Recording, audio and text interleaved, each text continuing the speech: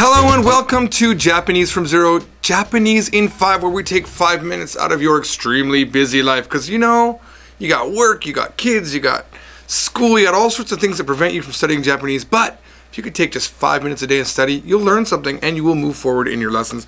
This is what this is. This is number 14, which means up until now, if you times that by 5, it's been like 70 minutes of study. But you've learned a lot of things.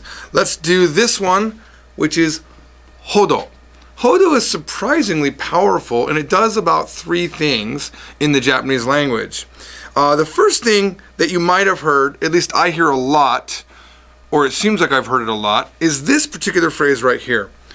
Kenka suru hodo naka ga ii.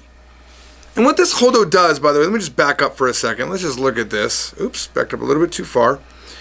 In this thing we're talking about the more you something something, okay? So we're going to use HODO as a way to say the more that you blah blah blah. And that's what this is right here. Kenka suru hodo naka ga ii. What does this mean? It means the more you fight, the better your relationship is. This is a typical thing that Japanese people say about married couples or about boyfriends and girlfriends. Kenka suru hodo naka ga ii.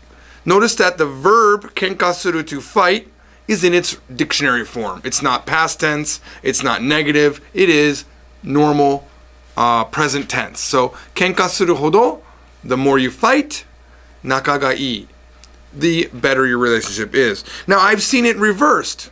I've seen this. Naka ga ii hodo kenka o suru. So, or kenka suru. But look at the difference in meaning. So the first one is, the more you fight, the better your relationship is. This one is, the better your relationship is, your relationship is so good that you fight. Naka ga ii hodo kenka o suru. That's a little bit mind explosion for me. In Korean they say menbung. I don't, what would that be? What would that be in Japanese? I don't know. Anyway, we only have 2 minutes left. Let's keep moving. Oops, I'm sorry, this is going a little bit off the screen.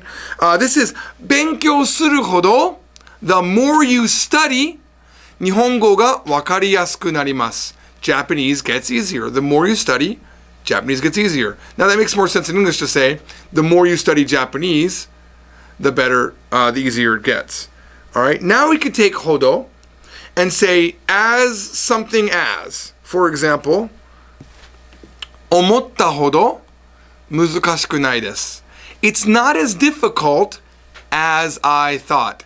As difficult as I thought. Not as difficult as I thought. Omotta hodo muzukashiku nai desu. Now you could say this about so many things. This phrase alone is really powerful. Omotta hodo samuku nai desu. It's not as cold as I thought. Omotta hodo yasuku nai desu. It's not as cheap as I thought.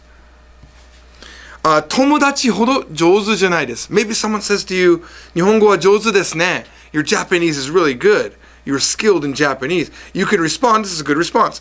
Tomodachi hodo jouzu janai desu. I'm not as good as my friends. Let's say you're talking about the weather. Kyou no tenki wa kino no tenki hodo waruku nai desu. Today's weather is not as bad as yesterday's weather. Let's say someone says you're perverted.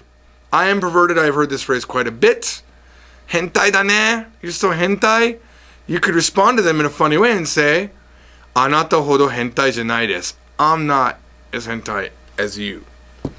And there's one more usage of hodo, and it's used to say like about, another way of saying as much as also, but it's with amounts. And it means as much as this. So for example, densha ga, the train, 5分ほど前に出発しました. The train departed as much as 5 minutes ago.